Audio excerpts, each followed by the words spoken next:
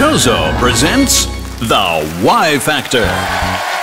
Today's task, size-exclusion chromatography. Let's take a look at the contenders.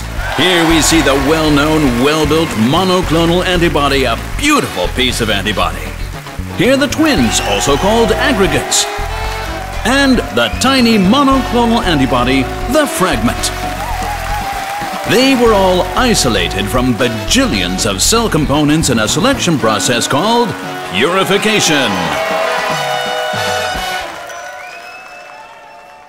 And now to the test track, a TSKgel SEC column from Tosoh. No other product tests more quickly, more precisely, or more reliably.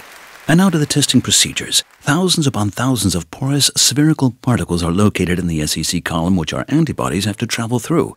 In the law of the land, everyone has an equal chance because there is no interaction with the spherical particles. That would distort the results. Now to the starting line. We've got some high pressure weighing down on the contenders, each is passing through at a different rate. The aggregates, what are they doing there? What are the aggregates doing there? They're walking into the pores, just barely walking in. Let's take a look at that in slow motion. Now we can clearly see they do not go into the pores. Nah.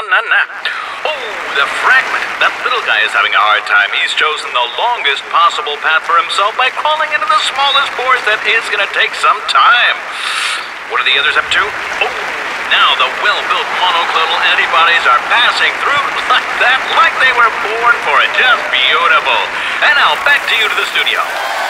And here we are just waiting for the results, and here they are. Quick, precise, and conclusive. Brought to you only by Size-Exclusion Chromatography from Tosoh.